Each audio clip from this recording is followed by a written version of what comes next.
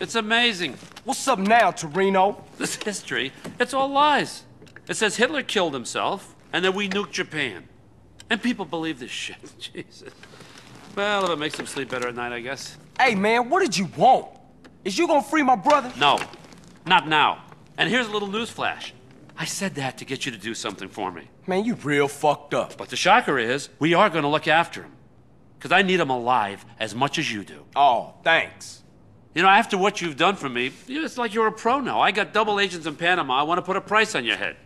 A Russian spy, little fat Boris-looking guy. He's asking for clearance to interrogate you. Russian style. Calipers on the genitals. Feels good. You'd like it.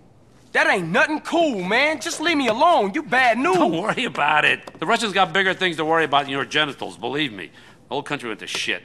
You know, we tried hard to put a lid on it, but that idiot Gorbachev with his little strawberry in his forehead, he gave away the crown jewels. Still, they got their, their boy in the White House. That was nice. So? What you want me to do?